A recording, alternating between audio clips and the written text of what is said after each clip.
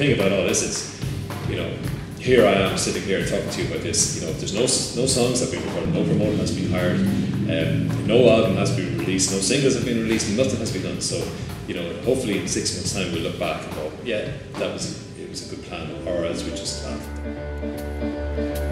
Feel free to use your hands in this moment.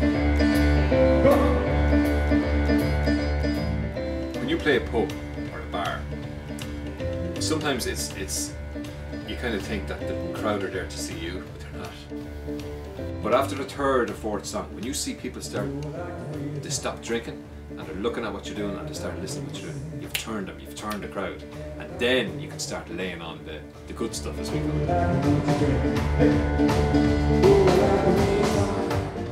I think the story behind this project is us trying to get to this point and what it took to get to this point. All the rehearsals, all the playing in front of, you know, 2 people, just trying to build, trying to bond the band together.